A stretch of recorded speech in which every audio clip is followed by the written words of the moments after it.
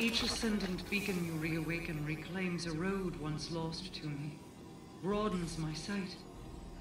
But my realm still aches. Savathun has done so much to destroy everything my people worked for. She stole my brother from me, twisted his mind, and delivered him to his executioners. Then she had the audacity to steal him from the Traveler, manipulate him, and lead him back home. It is strange, having him here. And yet not. Crow is a wounded bird, flinching away from me, so much like Aldrin, but lost without a guiding hand. Do you understand why I forbade him from speaking with Savathun? I do. This reunion is such cruel kindness. I will find a way to repay her for it. And you will continue to bring me the Techians I need to do so. Will do, my queen. I will do.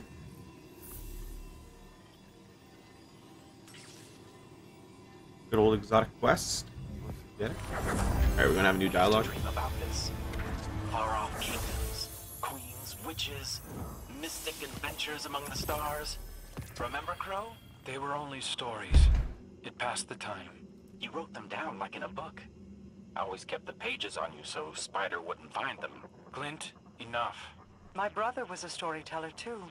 He spun the most fabulous fables for our people's children. I have copies in my library, if you like. That won't be necessary. Well done. We've detected the Lost Techian's location through the beacon network. Bring her home.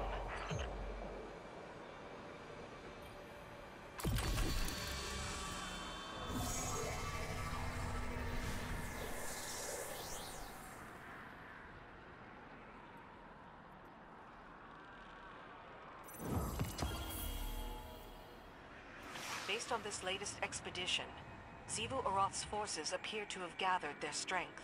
Xivu Arath's title as the Hive God of War is no mere gilding. She earned it. She is a strategist and tactician.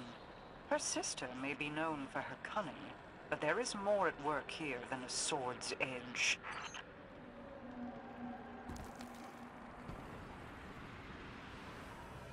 I've been thinking about family quite a bit. What with all the spare time I have.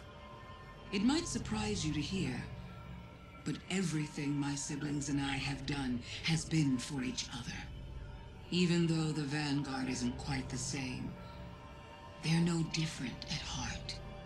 You'd do anything for your family, chosen or otherwise.